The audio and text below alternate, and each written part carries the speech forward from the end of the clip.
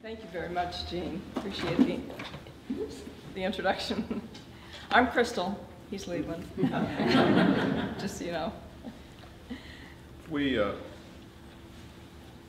The beginnings of this book, go back. My ancestry probably came up the Osage River in the 1850s, and my grandmother was born in Old Lynn Creek, Missouri. So I have a long history with the watershed. But what promoted this book was I and Dr. Rollins Sparrow initiated a lawsuit with the help of the Environmental Defense Fund in a futile effort to stop Truman Dam in the early 70s. And I won't get into too much of that. And I didn't, when we did this book, I said I don't want to repeat the kind of books that Confederate generals wrote that are full of sour grapes. So we tried to be really objective, and I think we've achieved it because I haven't had any death threats since the book's been out. Okay, well, as you probably know, the headwaters of the Osage River, which of course joins the Missouri about 18 miles from here downstream, but the headwaters start up near Eskridge, Kansas, in the eastern slope of the Flint Hills. It's a little creek, but it becomes a larger one, and eventually in Kansas, it crosses into Missouri and joins the Little Osage. It goes through the prairie border area and runs along the uplift where the Ozarks meets the prairies. And there's where you can see where it joins the Missouri River. This is the Missouri, and that's the Osage. So it's about 500 miles long, and it's a region of small towns from beginning to end. Ottawa, Kansas is the largest community on the Osage. It's about 12,000 population. The Osage is one of the larger contributors to the Missouri River. It rivals the Yellowstone River in terms of the amount of water it puts into the Missouri, but it only drains 15,300 miles, which is square miles, and that's the area right down there in the corner.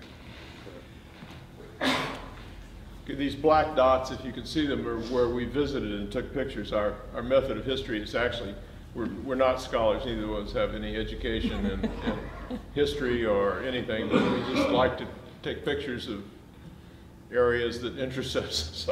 So we travel throughout the entire basin, and there are pictures from all this area. So, there is a kind of personalized National Geographic tone to the book. Oops, wait a minute, it goes by too quickly. There we go. The main Osage is obliterated by two dams. Bagnall and Truman have taken most of it.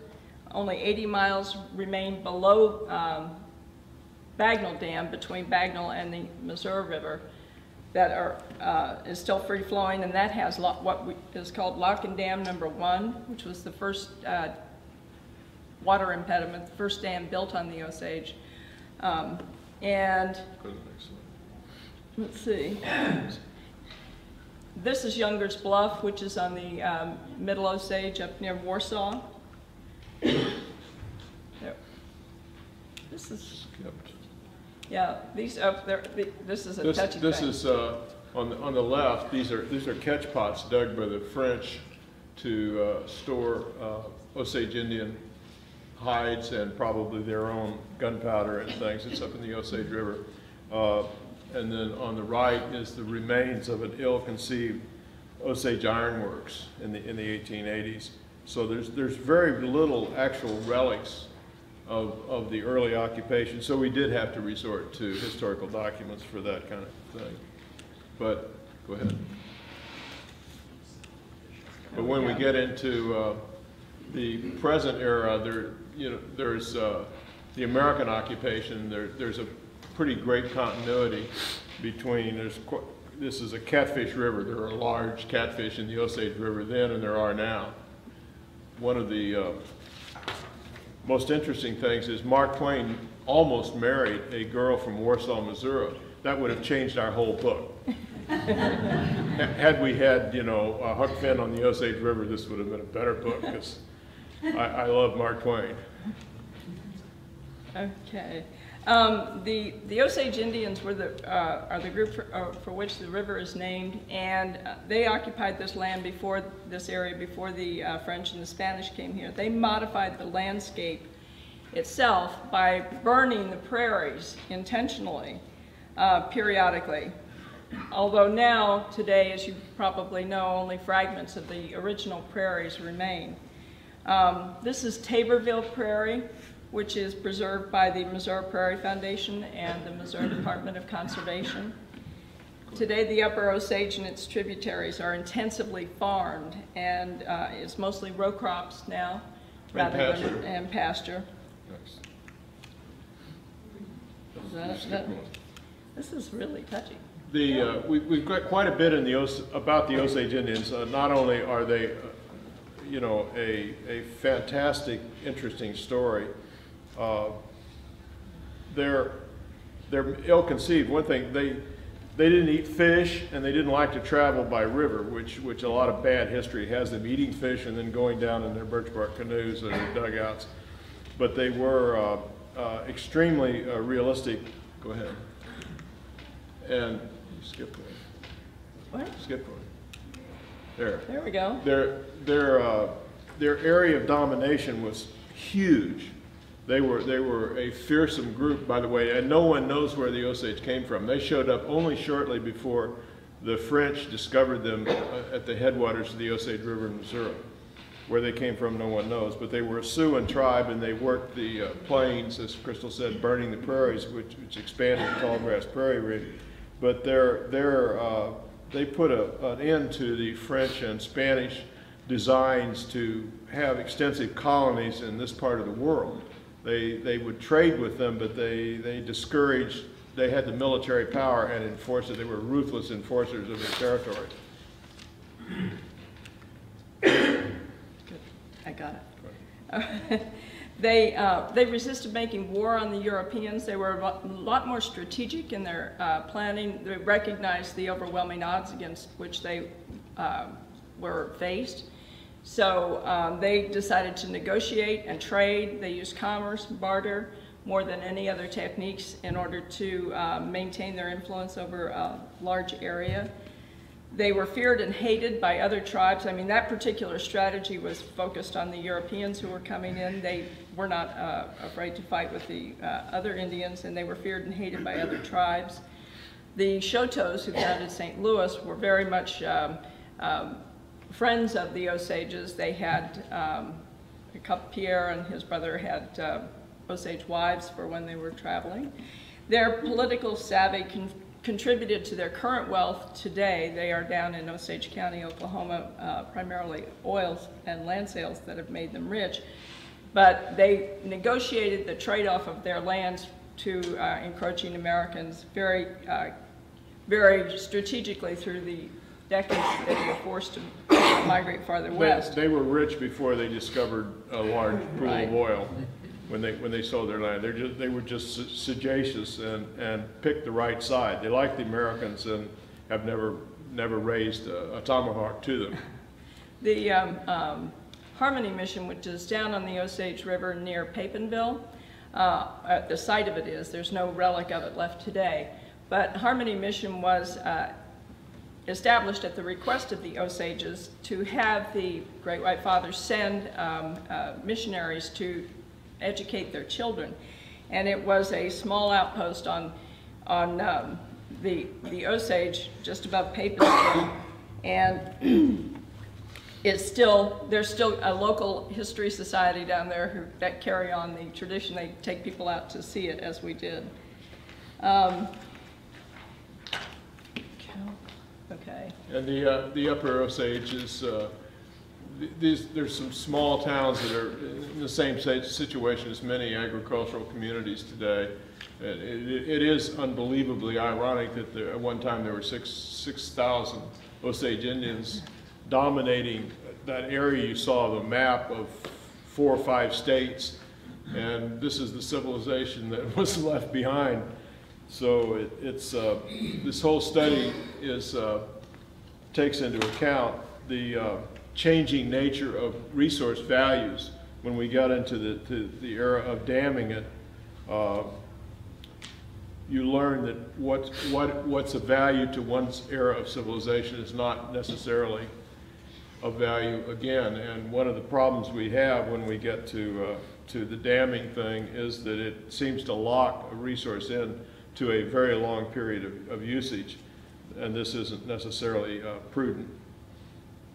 But there are a lot of things we've got in the book. We love bridges, old bridges, so it has nothing to do with water resources. What's very minimal. They go over water, but we just like them, so we put them in the book.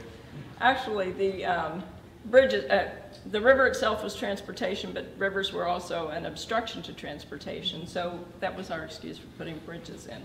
One of the coolest groups are the Joe Dice suspension bridges down in the along the Osage. He had a 5th grade education, and yet he figured out how to build suspension bridges that would cross both little creeks, and there's even one still remaining at Warsaw, which is on the main stem of the Osage, which is now a pedestrian bridge, but it was in use as a highway bridge even up into the 70s.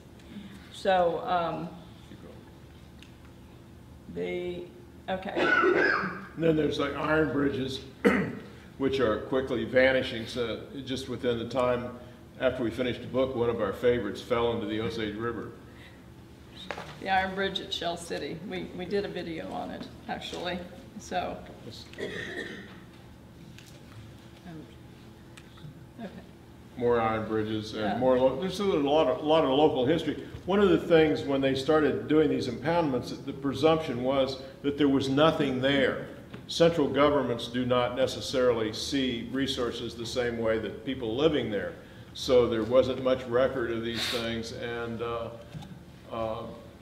we want to restore the idea that it was densely cared about. I mean, cared about and occupied, and there was very little concern for that either in Europe or in Washington, D.C. when they build these reservoirs. The local people be damned. Literally. Kaplinger Mills, which is down near Stockton, a little bit north of Stockton, was, you know, every new community, as people gathered together in a small community, would need a grist mill in the pioneer era. And Kaplinger Mills on the Sac River, which is a tributary of the Osage, was a big operation. The landowner installed the first hydroelectric unit there in 1917, and it's now a historic site. The hydropower options are all gone, but the iron bridge still crosses it. It's a pedestrian bridge. People camp. It's a lovely site, actually, but it was our first hydropower project here. Another colossal mistake was the effort to ditch the upper Osage River to run the water off fast enough to turn it into Egypt. I think it was said to be the Delta of Egypt was a model, but of course it wasn't hydrologically sound, and it was like many of these water resource development schemes are driven by the mechanical aspect of doing them. The joy is in building the dam or digging the ditch. That's exciting. And there's a lot of money to be made if you're a construction company or if you're loaning money to somebody to do it. This was, by the way, opposed tremendously by most farmers, but the county courts at that time had the right to do this stuff undemocratically. So it's a mess up there, and the Bates County ditch cost $375,000 back at the turn of the last century, early in the last century. And it's still a source of contention down there and has obviously changed the hydrology of the river itself. That's a marshy area where the Osage, the Little Osage, and the Meridocene all come together. And that was their point in trying to drain it, but it's caused no end of problems, and we think it had something to do with the fall in of the Shell City Bridge. The second hydroelectric power generation on the Osage River tributaries area was the, at Osceola, there used to be a little run-of-the-river dam there, which was a great place for fishing, obviously, as it blocks it was only about 14 feet high. It was built in the late 20s and by Ozark Utilities Company, I believe out of Bolivar. It was finished shortly before Bagnell was begun, and it was a popular paddlefish snagging area as well. The spawning beds, the big spawning beds for the paddlefish lay between Osceola and Warsaw on that stretch of the Osage. Now, all that area is now under Truman Dam, as you know. So, out on the main part of the Osage, about 10 miles upstream from the confluence with the Missouri River is Lock and Dam number 1. It was built in the work was begun in 1895 and completed in 1906. It was the first Corps of Engineers project on the Osage River, and it's 850. The first dam, they had tried to deepen the Osage River for steamboats, which the Indians told them wasn't a good idea. And they were right. The Indians had no pony in the fight, you know, so they were very realistic about it. And but the early people viewed the Osage at one time would be a normal outlet. If they could just get steamboats up far enough, it would be the overland point of trade to Santa Fe in the Southwest. And of course, it was usurped by Westport because the Missouri River is a more dependable source of transportation. So this was an unbelievably ignorant effort to create steamboating. And after the Civil War, there was very little profitable steamboating anyway. And it actually retarded the amount of use of, because the one use the Osage River was is rafting ties down to the junction, down to Osage City to put on railroads. And this blocked the tie rafts. But it was designed by a great Corps of Engineers who became a general upon retirement, Hiram Chittenden, who was a Renaissance man who wrote a number of books that are still in print on the history of the fur trade in the upper Missouri River. But he did it, he was writing his books not paying attention to his dam because immediately upon construction, one side of it fell apart. It took 20 years to get it back together. But it's still there, blocking navigation, occasionally drowning boaters, and blocking the paddlefish and the pallid sturgeon from having access to possible spawning grounds on that 80 miles of the remaining Osage River between its mouth and Bagnell Dam. So it ought to come out. Which is part of the illustration we have up here is when just a couple of years ago, remember when we had a drought and the rivers got very low? The photograph or the illustration in that, which you can look at afterwards, shows what remains of the concrete infrastructure for that dam thoroughly exposed in the water because it's just barely underneath the water right now. Okay, now we're going to get into the most controversial part of it, the building of the big dams, Bagnell Dam being the first. Yes. Of course, I wouldn't be here had it not been built because my father was a highway engineer from Kentucky, and he came into the area in the middle 30s to work on roads that needed to be reconstructed around Lake of the Ozarks, and my mother was from Versailles. My grandfather ran a newspaper in Versailles, so that's how I came, so it's ironic. Yeah. Anyway, Old Lynn Creek is the seat of, was the seat of Camden County. It had a population of about 500. It was a steamboat port, landing town, and it had a very educated and smart newspaper editor. The Reveille was the name of the paper, and J.W. Vincent was the editor, who with Morgan Mulder, M-O-U-L-D-E-R, was a young firebrand lawyer, just recently graduated from the University of Missouri Law School, tried to fight Bagnell Dam and either reduce its size or prevent it from being built altogether, but we know how that turned out. One of the side effects, one of the good side effects of doing this book is the privilege of reading old newspaper columns and letters from early Missouri politicians who were, by today's standard, Shakespeare. I mean, they were brilliant and had metaphors, had widely read. The idea that they were all just hillbillies down in the Ozarks is not true. They were superb writers and almost to the person of a very high moral character. Anyway, unlike the people who wanted to build the dam, there's a point of view. Who were crooks. Yeah. So let's see. That's Lynn Creek. Let's see. Yeah. Speaking of the people who wanted to build the dam, up here. Whoops. Sorry. What does that guy on the lower left look like to you? Walking out into a bunch of press photographers pulling his coat up over his head. Okay, well that is Walter Craven's. This is his picture. He was one of the 100 influential men in Kansas City in one of those big folio type books that they had every 10 years or something in 1925.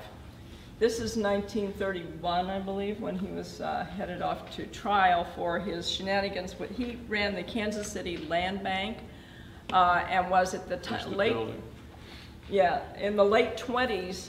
He was getting a lot. He was foreclosing on a lot of land in Kansas. Farmers, guess what? The depression hit agriculture before it hit the cities, and farms were folding in Kansas. The Dust Bowl was beginning, and so he had a lot of paper from Kansas, and this, by the way, is his building. It's across the street from the main library in Kansas City on West 10th Street. That was the building that Walter Craven's built for his land bank, and that is the building in which he was arrested. But he and a Kansas City lawyer, Ralph W. Street, who wasn't a crook, was not a crook. Street had always had a vision of making money through hydropower and of damming rivers, so he had been looking for rivers to dam, and he and Street got together and decided that they could build a dam at where it is now, where Bagnall is now, and tried to put money together as a scheme wherein he would swap the foreclosed Kansas farms to the people whose farms were going to be flooded by this Project 459, which is what they call it still today, Project 459 on the Osage River. Getting that scheme, building the dam, and then selling the land, the real estate to people to be on the lake was probably, we don't have any personal confirmation of it, but was probably his vision of how to get out of the mess he was in with his land bank. Unfortunately, the feds caught up with him before he was able to pull the scheme together because he was never able to find the financing to get the dam built. And it was diverting funds, you know, from his land bank into this scheme. And it would have been impossible for these guys probably to have built this dam. They were not that, it didn't stop them from trying. They had a local construction company that was going to build this dam. So he got in trouble with his land bank and had to sell it out to a group called Union Electric. And they were anything but incapable, but they were also crooks. Well, you know, so there's Craven's and his... There he is later. There he is there. This is his mugshot from when he went to Leavenworth. And this is Mr. Egan, Louis Egan, who was the president of Union Electric. Who also did time in the Federal Slammer. Yeah. He is the one who built Wilmore Lodge. He viewed the construction site at Bagnall and the lake to come as his own private playground. And he managed to get away with it for some time because it wasn't until the 40s that they were able to fully pin him down.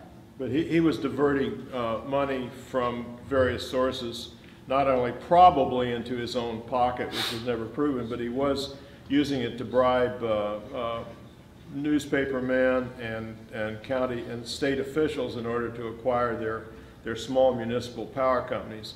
So he did 4 years in the slammer over bribery.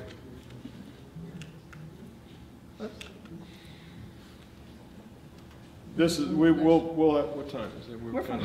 Are we fine? Yeah, we're fine. One of the real beautiful things, one of the greatest state park in Missouri, in my opinion, is Ha Ha Tonka, and that has also a story involving people involved in high misdemeanors. The Snyder that started it was killed in a car wreck in 1906, one of the very first people to die in a car wreck, and he acquired this gorgeous piece of karst property with caves. I'm sure you're all familiar with Ha Ha Tonka State Park, and it plays into the story of water resource development in the Osage River because his sons were unhappy with the lake of the Ozarks backing up into their trout lake. They had a small trout lake that was fed by the monster spring, and they had formerly been actually friends with Egan. So they had a historic trial, 2 trials, and just well-educated, fairly well-off people battering heads with lawyers of nationwide reputation. The Snyder family had Senator, what was his name? James A. Reed? Yeah, James A. Reed, silver-tongued orator from the old days on their side, and the Union Electric hired a firm from Texas that was equally competent. But this was the first real serious challenge to a project, and it was only the damage that they were suffering from losing their trout lake. It wasn't over the whole project. The people in Lynn Creek wanted to get it at Union Electric for building a lake and flooding their little village. See, the old Lynn Creek is under 40 feet of water, so they had to move it to Camdenton, a brand new town. And but they had no basis. They tried to get it into court, but they didn't have any legal way to do it. So Lake of the Ozarks is a recreational benefit because people can build on the shoreline, but it also has some problems, as people are aware, with overbuilding and sewage problems. But it's a thriving tourist thing, which, unlike the Corps of Engineers, I'm sure you all know this, doesn't let people build on the shoreline. The Lake of the Ozarks, under Ameren's control, does not have any particular mandate to provide flood control, although they are cooperative on some of that. But Bagnell Dam did increase, as you can see, a couple of the issues that were flooding issues downstream from the lake. In the late 40s, there were several that the dam actually aggravated. One of the things, originally when the Corps of Engineers proposed building all these dams, the Pick-Sloan plan on the Missouri River to protect the Missouri and Mississippi River, they were dry dams. In other words, they had no big permanent pool. So the fluctuation would be 20, 30, 40 feet of shoreline, and this made the locals, needless to say, unhappy. There wasn't any recreational benefit whatsoever to them. So they tend to today have these big flood control reservoirs, which, by the way, was impossible to store enough water to really bring true flood control to the Mississippi-Missouri system. So they keep them full of water for recreation, and then when it rains real hard, you've got this tragedy that we've had in the last couple of decades of the Mississippi still going out of its bank and nearly flooding New Orleans and other towns. And that's, some hydrologists think that's an inevitability because there just simply isn't enough places to store water. A full reservoir is of no benefit whatsoever to flood control. In fact, it sustains the peak and causes flood damage. I missed part of it. There we go. Oh, yeah.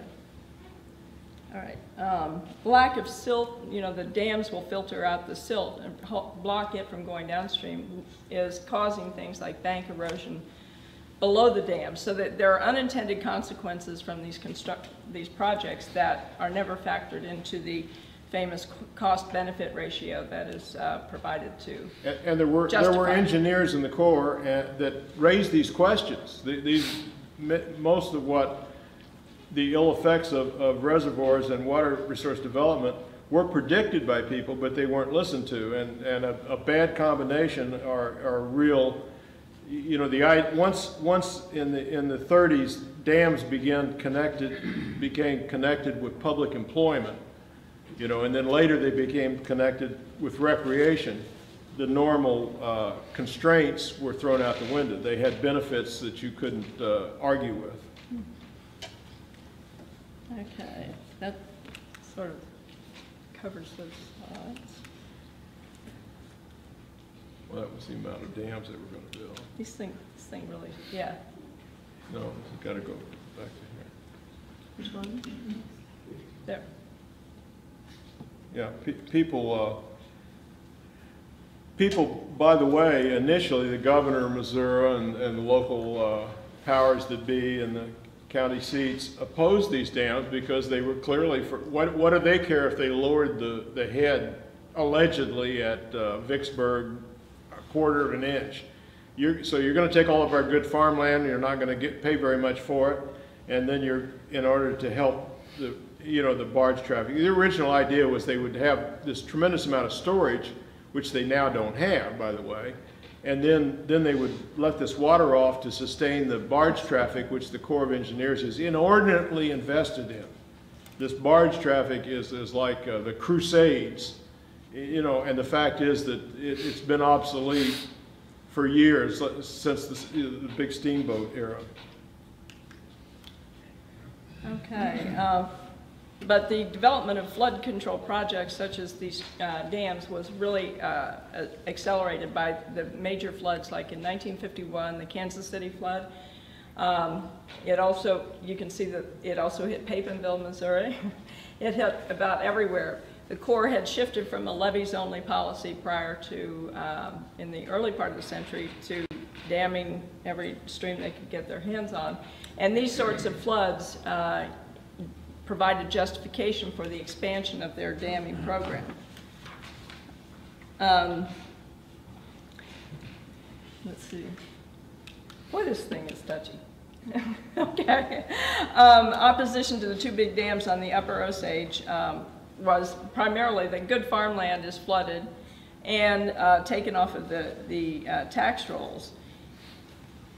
So the stage is set at this point for what happened next, which was that the last big dam to be built on the Osage itself, which was Truman Dam, was in the sites. These are the major players here.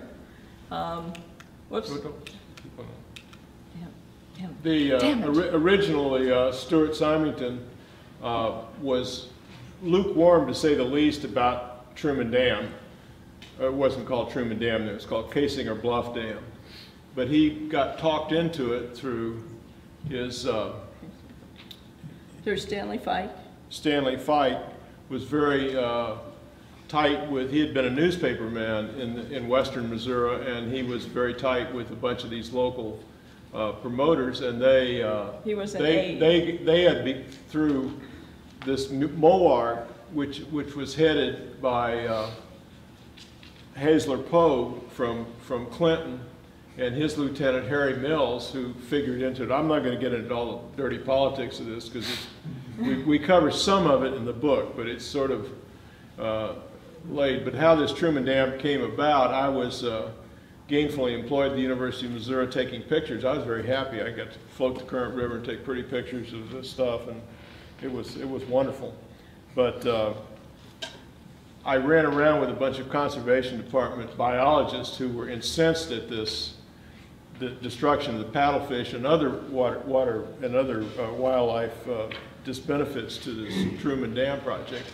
And then in the upper left, Dr. Rollin Sparrow was a fearless wildlife biologist with the federal government, and he was on top of this. So Jim Whiteley flew, there he is, flying the, I called the Environmental Defense Fund, and we did this at exactly the right moment in time, because the Environmental Policy Act, National Environmental Policy Act of 1969, NEPA, which we still use, required these environmental impact statements, and the idea of the Corps of Engineers for an environmental impact statement on Truman Dam was 1.5 pages long. At the end of this lawsuit, which went over 3 years, there was a 9-foot stack of orange-bound environmental impact statements. If you laid them all up, they would fall over. There was thousands, tens of thousands of pages of impact statements. But since the dam had already been started, and the courts decided that they wouldn't adjudicate the truth of these statements, you had to just prepare them. So now the Corps realized that, oh yes, we're going to cause all this damage. Well, okay, we're going to destroy the paddlefish spawning ground. Well, that's their obligation. The courts will make you say that, but they won't make you stop building the dam. So that was the problem. So we didn't stop the dam after. The courts also made them provide funding for some mitigating activities. But these are the types of environmental impact statements. And they addressed every area. They talked about economy. They talked about every area of life and culture that was going to be affected by the dam. Unfortunately, at least now there is a record of what was there, what was going to be covered up. Okay. So anyway, Leland's role early on, besides contacting the Environmental Defense Fund and making a connection with an attorney in Kansas City to give them local standing in the federal court, was also to find plaintiffs to sign on to the lawsuit. His name, of course, was one of them, and there were a number of people who did sign on to be plaintiffs, but eventually many of them withdrew under some forms of intimidation within their communities. One unintimidatable person was Mr. Whitaker, who owned a bank in Deepwater and was pretty unimpressed with the... One of the things that I didn't have in the book is just like my father, if they hadn't built Lake of the Ozarks, my father and mother had not gotten together. And if I hadn't been involved in this lawsuit, I wouldn't have met Crystal, because she was a babysitter for Richard Rhodes, the guy that wrote The Making of the Atomic Bomb. We were friends, and that's how we met. He was introduced to me in order to write stuff about Truman Dam and the Ozarks. So it's kind of, these things have some our two children wouldn't be here if there hadn't been Truman Dam lawsuit. So it's kind of weird. Anyway, the case was also called the paddlefish case. It was it was something that media people seized on as a way to characterize this very large federal lawsuit that was going on.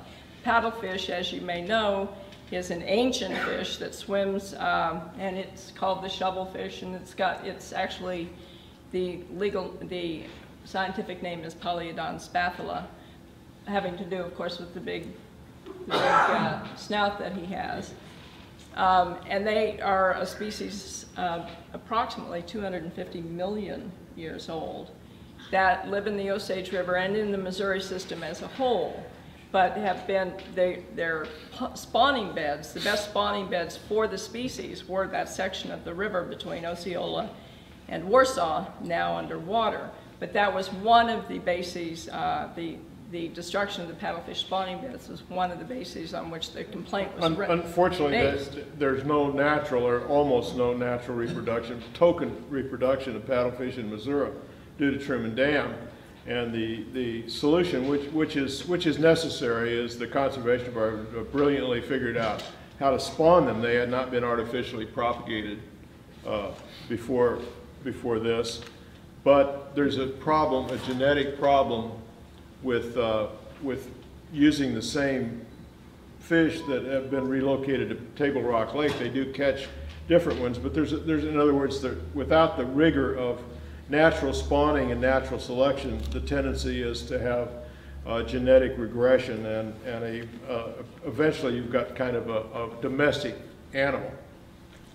But the paddlefish is a very successful. They're having this trouble. It's a very successful fish in Russia and China and throughout. It's a very valuable commercial fish. It has a lot of benefits. It's the fastest growing freshwater fish in the world. And the eggs are extremely a good substitute for caviar, and the flesh is delicious. And you may have heard about the caviar poachers. That there was a Russian group that were arrested a couple of years ago. The Russian mafia is in Missouri enlisting good old boys to supply caviar for the European market. Another unintended and terrible consequence of this was the archaeological evidence that was destroyed by Truman Dam. As part of the mitigating funding that came through the lawsuit, the University of Missouri's archaeology department spent a couple of summers digging as fast and as deeply as they could to try to preserve and as much as they could of the various there was also some bogs, which, by the way, the Osages and the French knew about.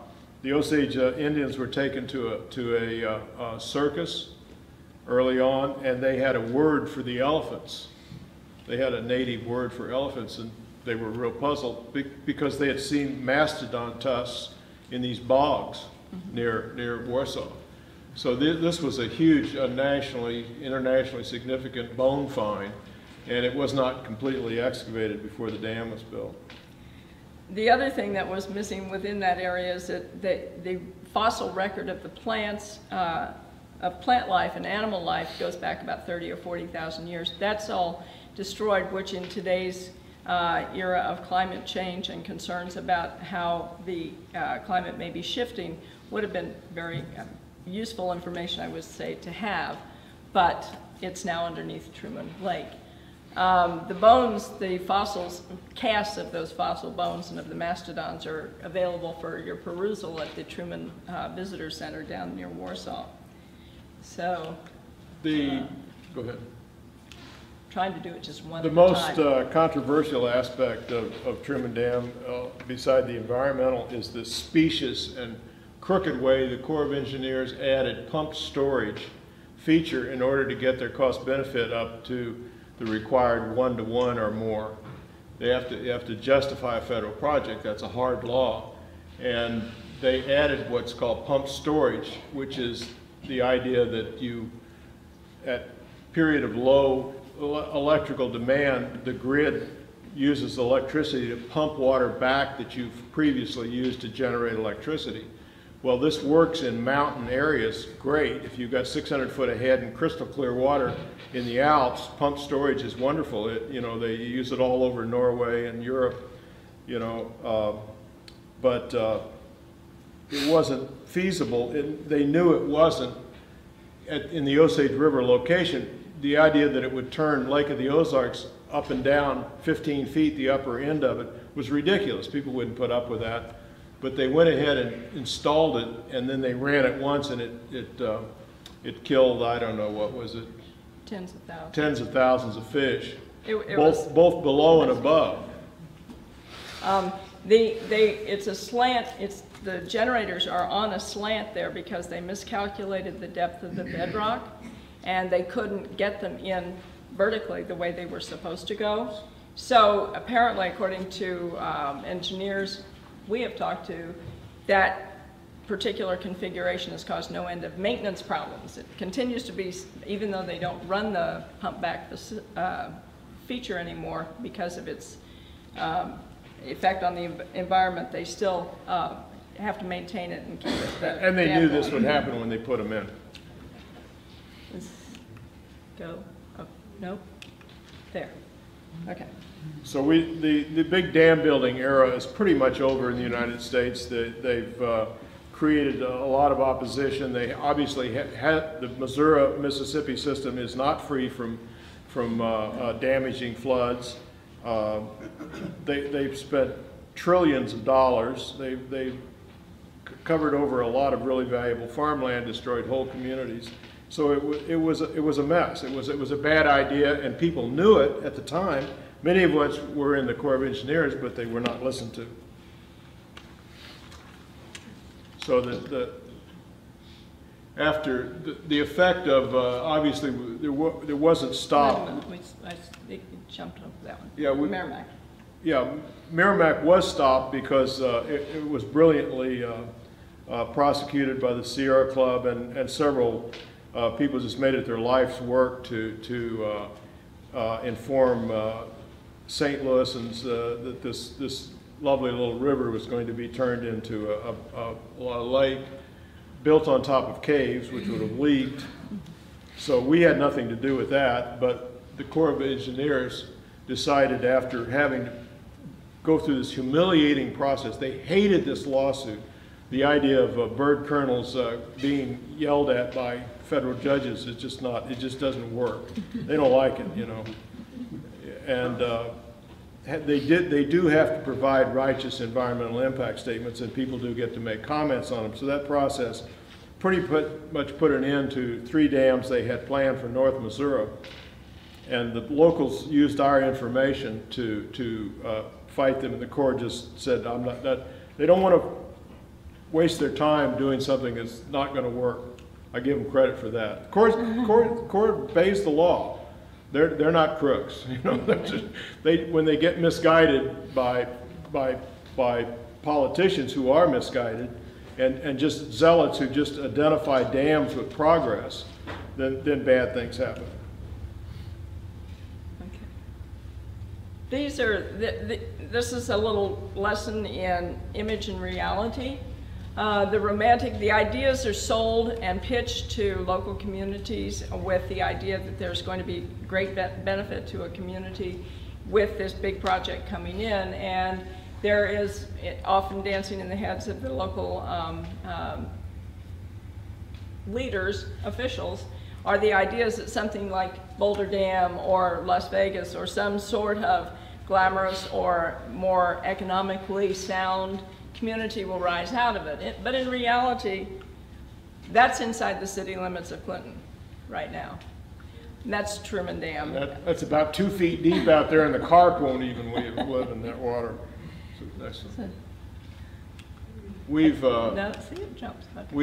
written 4 books on Branson, which is a really interesting place, whether you like country music or not. It's just a lively, interesting place. And of course, the foundation of Branson was Harold Bell Wright's romantic novel, Shepherd of the Hills. And it's an interesting contrast between that and Truman Lake, for instance. They covered over the local history. They've kind of tried to revive it with a festival. What's it called? Heritage Days. Heritage Days. At Warsaw. But these artificial lakes are just like a parking lot for water. They don't have. But the beginnings of Branson had this Arcadian myth that led to a kind of a more successful. It's a more successful, stable tourism in Branson than they're even like in the Ozarks, and certainly than Truman Dam. These Corps of Engineers lakes are pretty sterile, and they're pretty. They do not create a huge tourist industry. I think I just went one. There are after effects. I mean, the crappie fishing is good there. At Truman, there's a lot of, there's activity and people use it, not to the extent that Lake of the Ozarks or Table Rock or some of the other lakes. But it's there. There's not much else that can be said about it. There are still whoops. This is the touchiest thing. Go back. Go forward. Yeah. There's still catfish in it. The river is still buried underneath that water. So, what can I say? That's the paddlefish, which could be a whole hour long. It's a very interesting species, and it's far from endangered. It's just the problem of genetic. It has a genetic problem. When our 2 boys were touring China, they went to a aquarium, I don't remember the town or couldn't pronounce it. No, it's in Dalian. Dalian. Yeah. And there are Osage River paddlefish. The origin of the paddlefish throughout the world are eggs from the Osage River stock. So there are millions of paddlefish swimming in China and Russia. And this is how we're reproducing paddlefish now.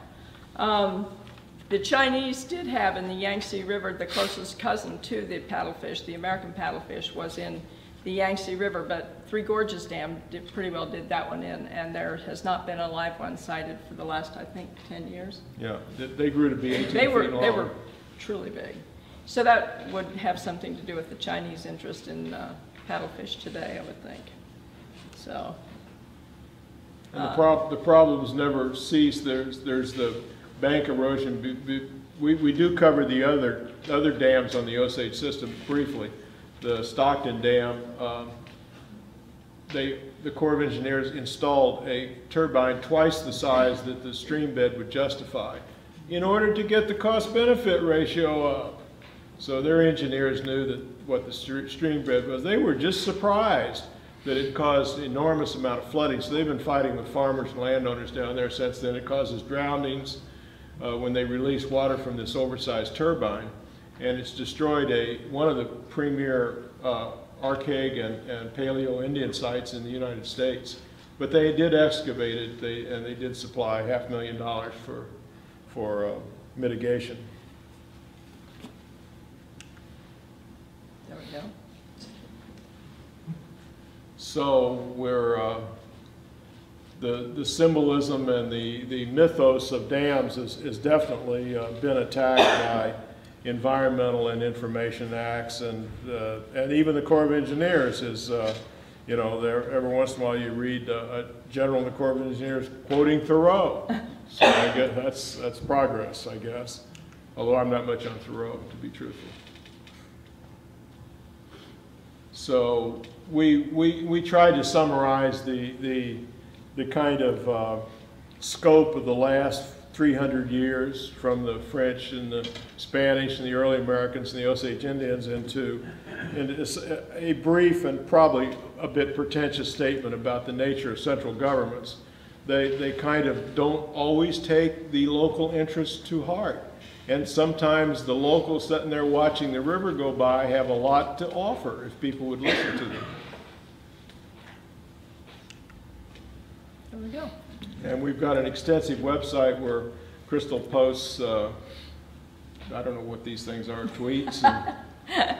No, I write blog posts on, they're nice because they're just self-standing little pieces, and I've done everything from more on the Indians to souvenirs to, you reviewed a recent book out called Project 459, which was written by a woman in Kansas City. So we do it with, we use our blog role to continue to update people on what we're doing, what the state of water resources as we see it, or the history of the Osage Valley as we see it continues to be, or continues to unfold, because it's still an interesting place and it's still full of some very interesting people. And we'll continue to keep. And even if they build a lake, the river's still there. There's some history there. It becomes new history. It's still interesting, and I don't think people should. I still find Lake of the Ozarks, you know, kind of perversely interesting. I've fished all over it, and my family's involved in resorts. Businesses, you know, whatever, but so we're not really down on recreation. Anybody who writes 4 books on Branson is not too pointy-headed, huh? Does anybody have questions? Yeah, I just had a question. I had those Asian carp pushed up into that last 80 miles of Osage River, in your knowledge. The reason I bring that up is some friends of mine in the Missouri Department of Conservation, that old block and dam, that number 1, some of them think that's keeping the Asian carp from moving up further from the Missouri River. The question is about the Asian carp. Yeah, the question is, are the Asian carp in that 80 miles of river? I don't think it's their habitat. They're plankton feeders, and I don't think either of those species, to my knowledge, have got a toehold. As far as that dam blocking that particular fish, no, it wouldn't. They could get up that runway very. So each species is totally different in its response to a dam like that. Paddlefish hate it, and the sturgeon, both species of sturgeon don't like it either. In high water, both of them can go over it, but the Asian carp, my understanding, the Asian carp are pretty adroit at going up waterfalls, and through the open channel there, I think they go right up. There wouldn't be any barrier at all.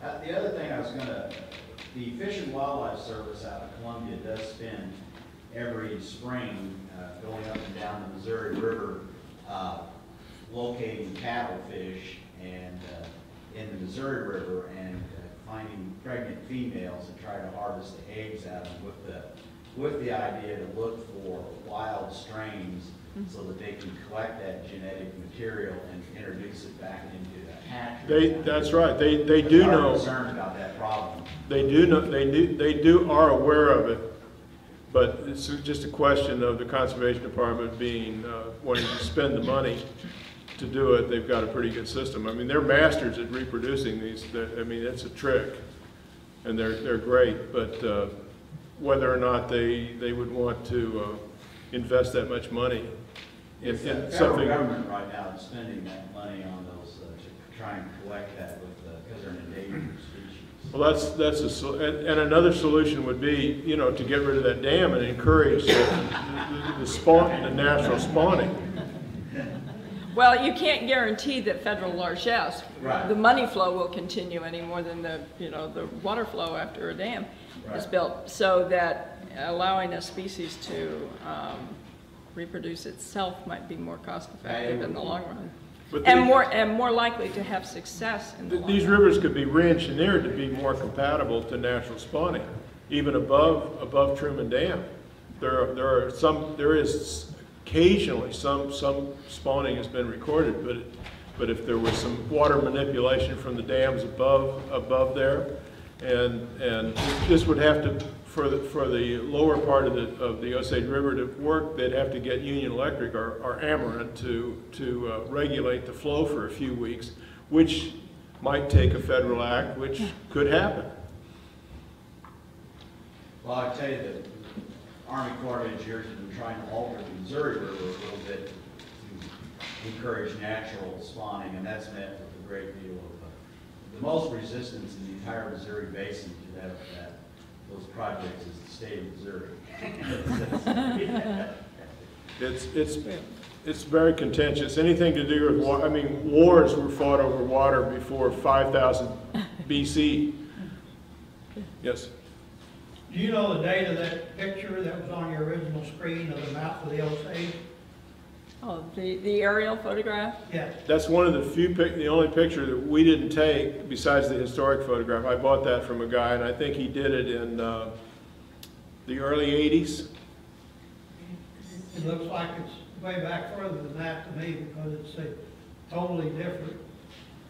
It's pretty dynamic. It wouldn't be before the 60s though. The mouth of the Osage, the Missouri runs right adjacent to the railroad track, and on that picture there's some space in between there with some water puddles and whatever. So I'm curious as to when that picture might have been taken. Yeah, I thought early 80s, late 70s, but I'm not sure. It was a stock photograph. It was. Yes, sir. I wanted to comment. Your slide on the Merrimack Dam and so forth brought back memories. I was involved in the fight to stop that dam. Good for you. We had an organization called Man Dam, Missourians had a t-shirt, but we fought the good fight and stopped that dam.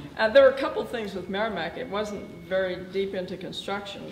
It was close to St. Louis. It was close to St. Louis's heart, and they ran a brilliant both media and political campaign against it. They didn't use NEPA. We're in awe we're very impressed. Political acumen of people that stopped Merrimack Dam. It was unfortunately, brilliant. I moved out of state before the final election occurred. I mean, by just a couple of months, so I got to read about it in the paper.